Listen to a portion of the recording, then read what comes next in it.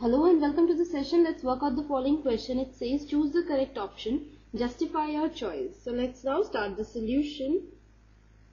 The given expression is secant A plus tan A into 1 minus sin A. Now we'll simplify this expression.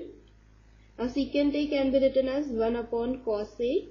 Tan A can be written as sin A upon cos A into 1 minus sin A.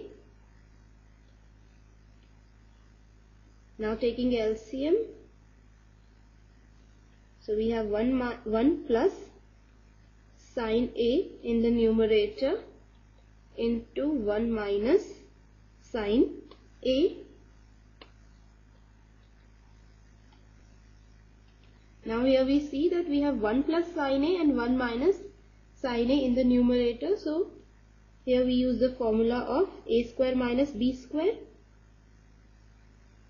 which is A minus B into A plus B, and here A is 1 and B is sin A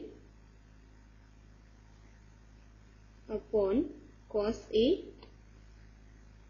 It is 1 minus sin square A upon cos A. Now we know that 1 minus sin square A is cos square A upon cos A. So this is equal to cos A. So the correct option is option D. So option D is the required answer. This completes the question and the session. Bye for now. Take care. Have a good day.